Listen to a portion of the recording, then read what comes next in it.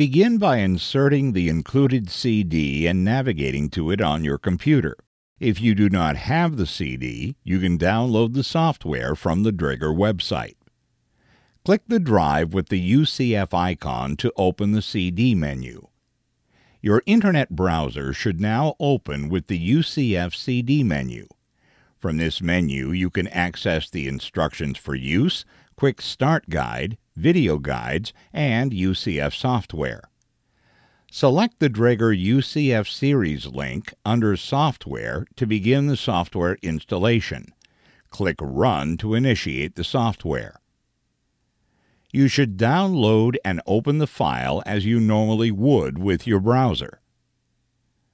Once the Setup menu appears, you can continue through the setup by following the on-screen prompts.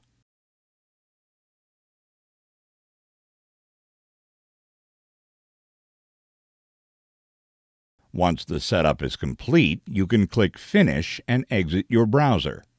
At this time, you can connect the USB cable to the camera and your computer. Next, turn on the camera. After a few seconds, you should see a USB logo appear at the bottom of the camera's screen. You should also see several pop-up notifications in the system tray while the operating system automatically installs the necessary drivers.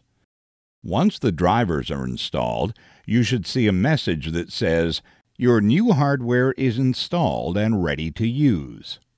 At this point, you can open the Draeger UCF series icon on your desktop and begin using the software.